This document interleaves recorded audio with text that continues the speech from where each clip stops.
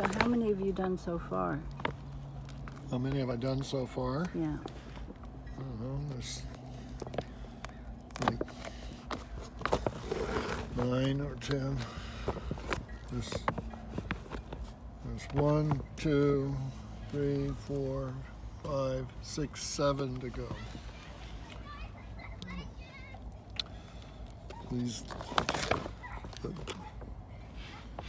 We're going to lash the boom spar, foot spar, the boom. We're going to lash the boom through these eyelets. And you were saying that you had to make sure that it was flat on both sides. Flat Yeah, it and has even. to, you know, to look right, it should look the same on both sides. So when you look at this side, it should have a nice even circle of punctures and distance of the threads and everything. It should look the same on both sides. So, and it's challenging because, you know, your experience teaches you how much you have to reach out away from the ring and gather up the material to get the ring so that it looks like it's kind of halfway in. Like if you look at that, you see the ring is kind of like halfway in there. So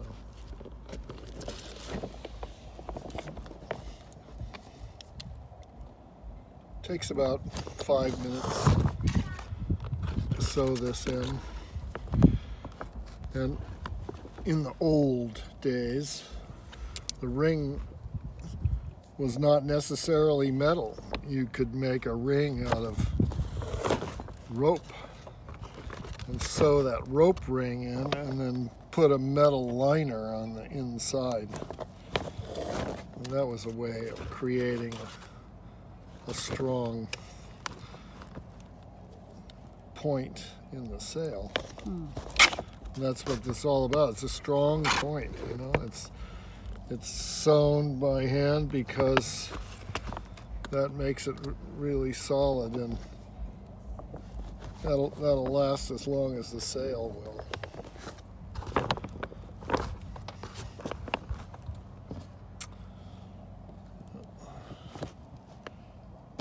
And this tool, the palm, it's kind of hard leather, and when you get a new one, it's a little longer out here, not by much, but it's got little leather tabs.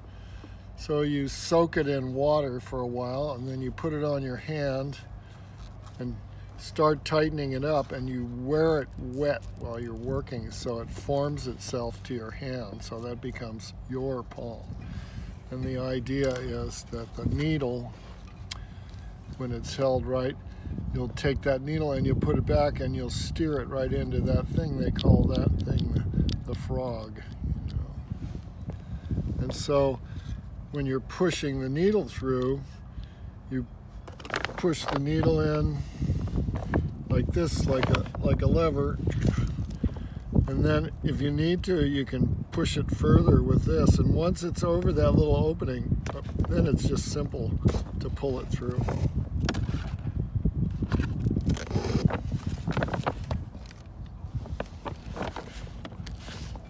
Now today we were looking at a film about Bernard Moitessier.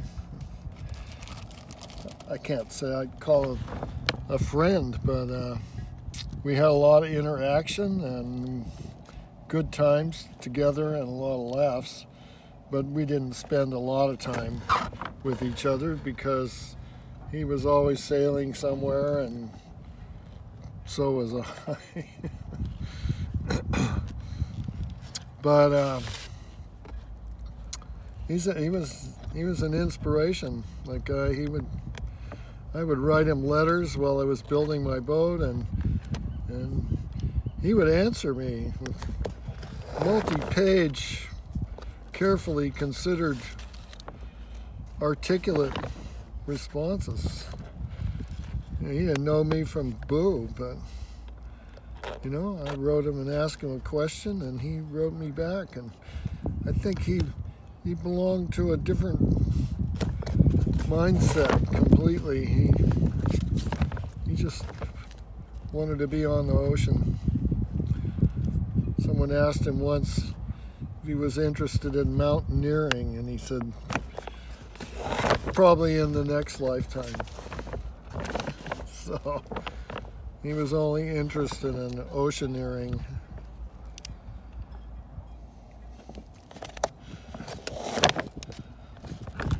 Did you make a sail for him? I made a sail for his Joshua, yeah. And he liked it. He even wrote a nice letter, said he liked it. You were down in Tahiti when he was in Ahe. Yeah, the first place that we sailed to on the Seminole was Ahe, because the fellow that was sailing with me, Patrick Humbert, had built he had also wrecked his own boat, and he was sort of marooned on Ahe, and so he built a little place of his own on Bernard's little motu, Poro Poro it was called. So we got to spend a lot of time with Bernard in his house there. Didn't you help him with the soil? Helped him with hauling soil across the lagoon. We would go and sail across the lagoon and fill gunny sacks up with soil out of the forest area. There were a lot of birds, so there was a lot of bird shit and leaves on the forest floor. And go take that back, and he had all kinds of little garden spaces created out of coral blocks. And so you'd put that soil in there, and he was growing everything. He had everything you could imagine: cucumbers and tomatoes and watermelons and lettuces, and this little motu was barren otherwise, you know. There would have just been coconuts, and that's it. Coral sand and rock and coconuts. Instead, he turned it into something. He collected seaweed and fertilized with the seaweed.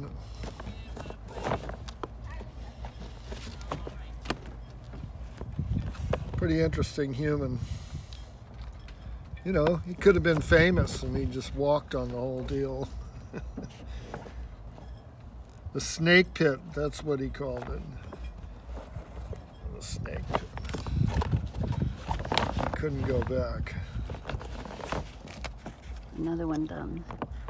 Another one done. So I have to ask, because I'm sure other people besides me would want to know, what are all the Band-Aids for?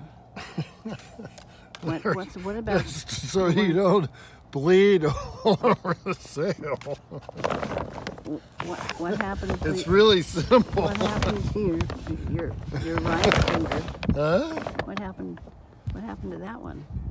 Well, this is the one where you constantly scrape your knuckle against things, right?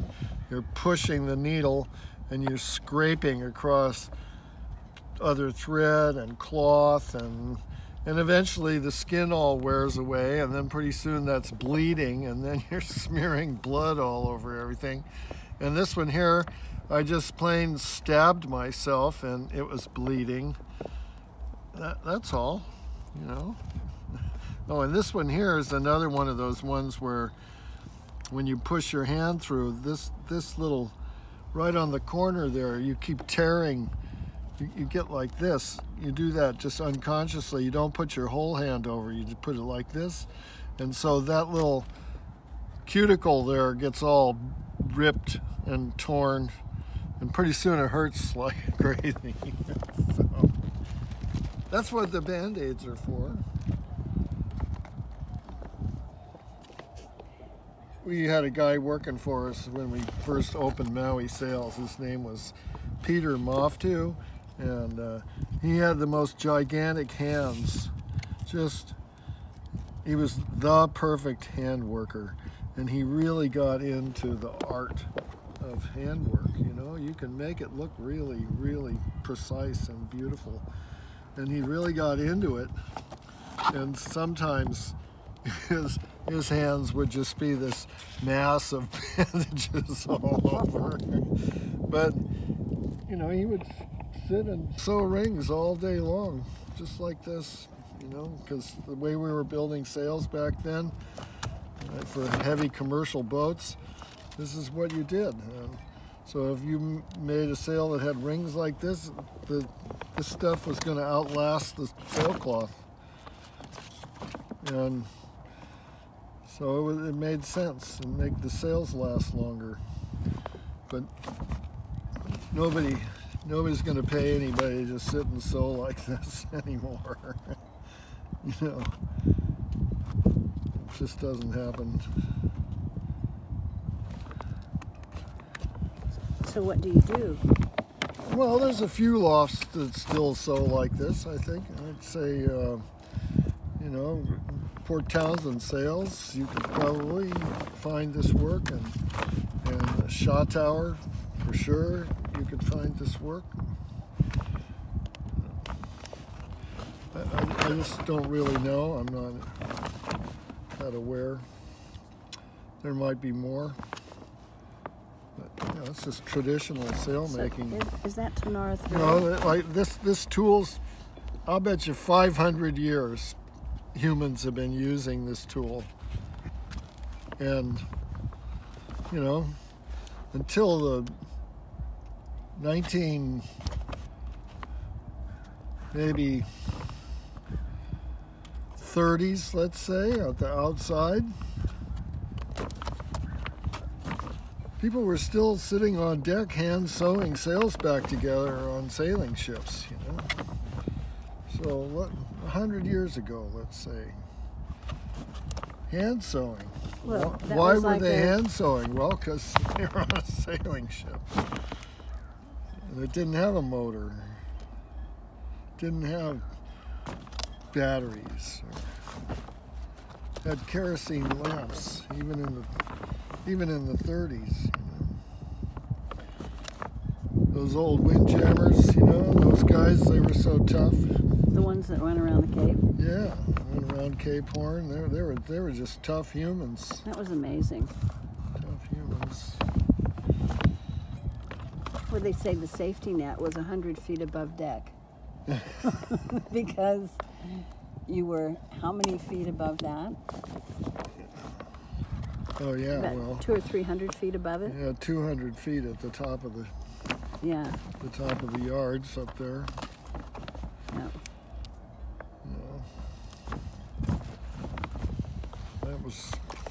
That was it. That was how cargo got around the world. That was how mail got around the world. That was how humans got around the world.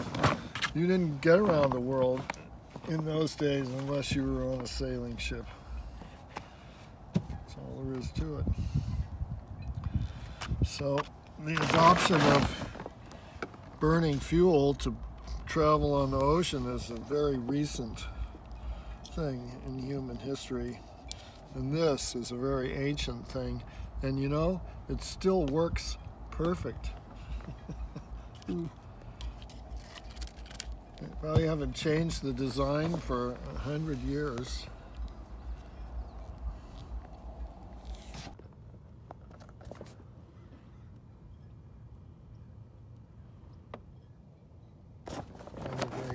Okay.